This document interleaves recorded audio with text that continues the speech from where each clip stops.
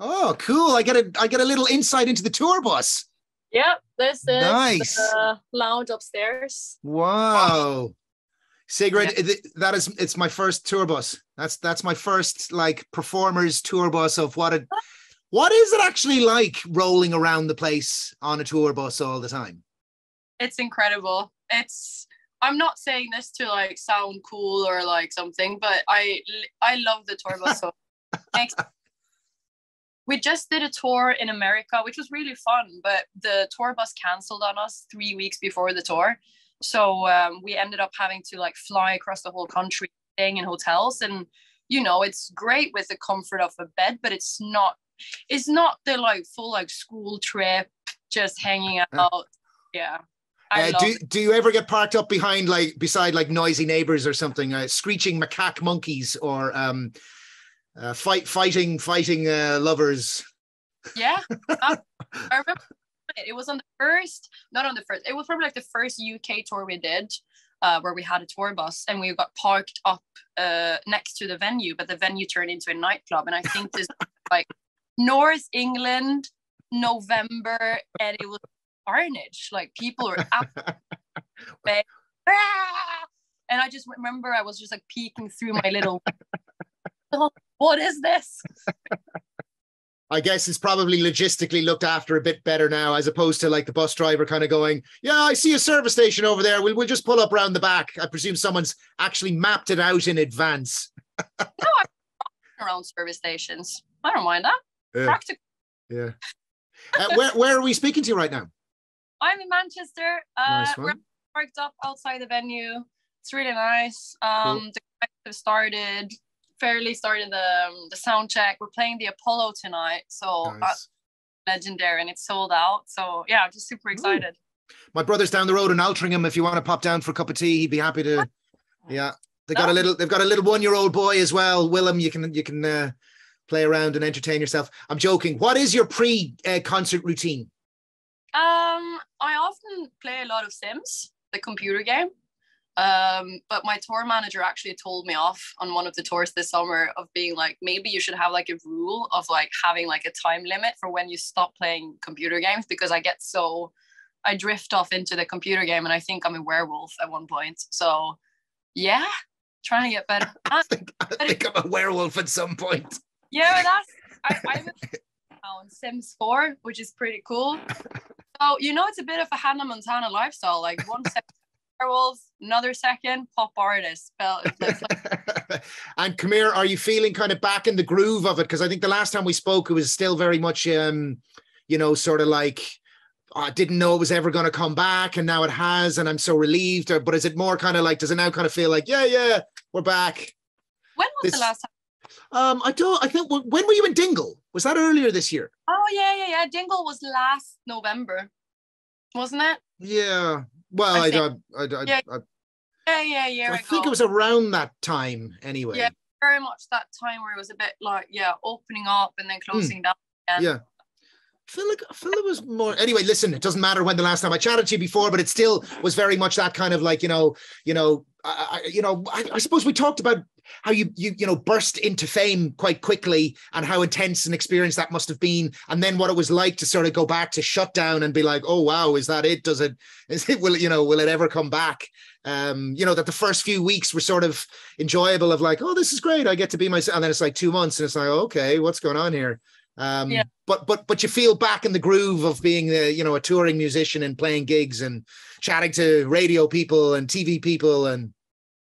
It's incredible. I'm just really, really excited to see everyone back in full swing and seeing everyone from like my crew and my band to local crew, every technician who shows up. Like I just saw probably 20 people working to set up the whole stage today and the PA, and it's just incredible to see people back at what we love to do. And there's so much passion in the music industry and from everyone who's like in touring crews and things like that, where we really love our jobs and we put so much pride into it. We put so much pride into delivering the best show possible. And there were some like 3, 2, 1, 3, 2, 1. Oh, hello. Hi, Tracy. Hi, Tracy Clifford. How are you? How you doing? We're having a cross radio thing here. This is Tracy from 2FM. Sigrid, this is Tracy. I'm Dave from RedFM. Hiya, Tracy. Hello. Oh, she's been pulled out again. Oh, right. Sorry, Tracy. She's obviously next. She's chatting to you next. Oh, good. She just fronted a TV show in Ireland, which was counting down like the top 20 best Irish tracks of all time, and I think it was a bit of a big deal for her. So tell her you saw it and she was great. Oh, nice. What I wanted to ask you, Sigrid, about gig, like what for you tells you during a gig that it's going well, like like not even going well, but like what's the bit where you go, yes, it's really happening, crowd's engaged, I'm loving it, production's slick, I'm hitting all the notes, I'm hitting all the marks. Is there a moment where you turn around to the band maybe and someone gives you that look and you're like, yes, we're on it tonight? I think it's when I look, so like midways in our set, I usually do some ballads on the piano by myself, which is always a really nice like check-in. And I feel like that's the moment where I really feel like where the gig is going. And I think it's when I look into my monitor engineer. We share the same name. Her name is Sigrid as well. And it's when I look into her eyes and either if she's like shedding a tear, I'm like, yeah, this is going great. Yeah. Oh, nice. So she gets really emotionally invested when it's really on as well.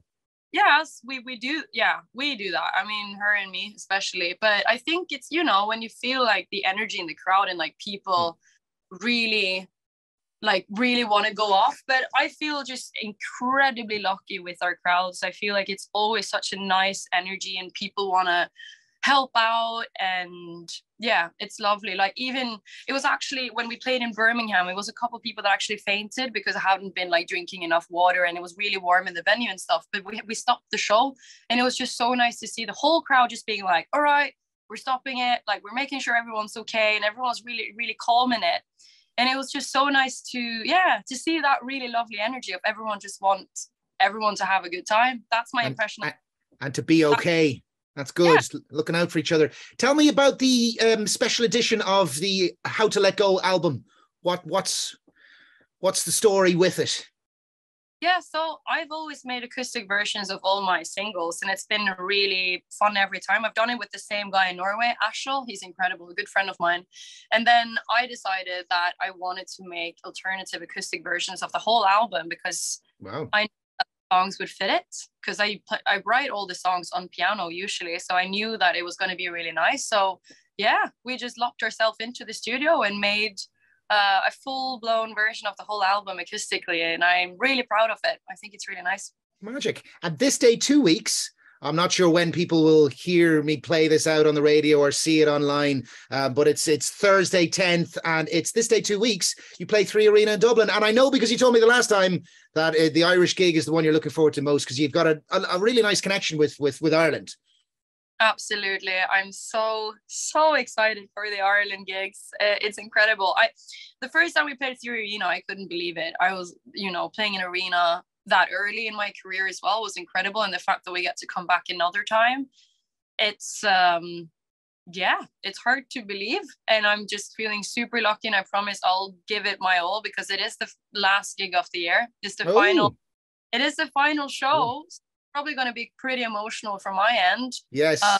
The other Sigrid will definitely have a tear in her eye. And when you go back to Norway, what are you looking forward to most over winter? I mean, hanging with family and friends, obviously, but I suppose what I'm trying to get at is like, I presume it's a very typical Norwegian activity to get up on the ski slopes and the like.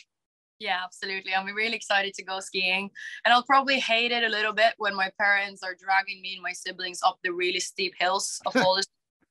But I think it'll be super nice. I'm really excited to like have my lunch out in the snow and like sit there and be a bit cold, but we all huddle together to like keep warm. And I'm really excited. I'm hoping there's going to be good powder this year. That'll be great. Well, yeah. I wish you good powder for the winter to come and a great gig in the 3 Arena in a little less than 2 weeks. Sigrid, pleasure chatting. I'll hand you over to your next chat and enjoy the gig tonight. Hope it's a good one. Thank you so much. Lovely to chat to you. Take care.